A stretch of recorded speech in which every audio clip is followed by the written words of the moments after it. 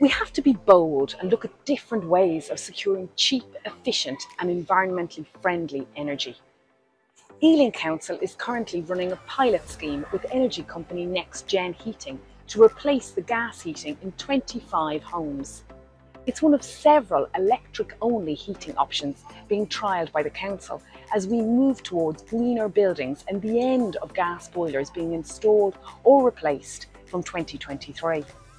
If one or more of these options prove successful at reducing bills and increasing energy efficiency as expected, they could be added to council homes and beyond on a far wider scale and could even become a game changer nationally. This latest trial involves special warmth-emitting panelling being installed on the ceilings of rooms.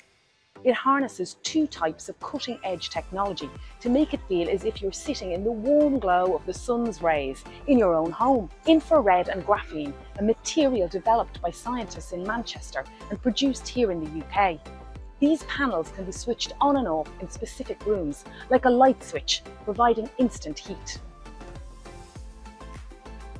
NexGen is an exciting new type of domestic heating, which is using two brand new types of technology that were never available before in exciting new ways.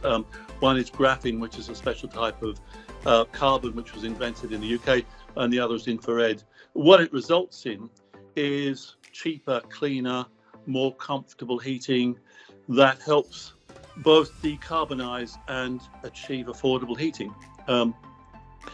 It uses far infrared, which is really clean sunlight, so it's a natural type of heat. But mostly what it's good for is helping provide an alternative to gas heating, so it enables us to get off gas heating using clean electric on a very affordable basis. So unlike traditional heating, it doesn't have to be on throughout the whole house. It can be turned on in the rooms where you are, thus saving further energy and money. If used in conjunction with solar panels and smart batteries, it's hoped that this combination might result in almost zero carbon emissions, in stark contrast to traditional gas heating, which causes around 1/5 of the UK's harmful emissions.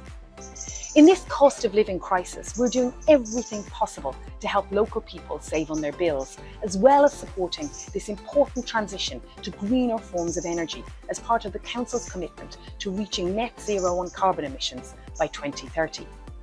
Hopefully, we will see some real success over the course of the pilot scheme we're running, and we can look at introducing these new technologies in our homes on a much wider scale to help tenants save money on bills and, just as importantly, cut the harmful effects of using gas in our homes, which is not just heating our living rooms, but heating up the climate emergency too.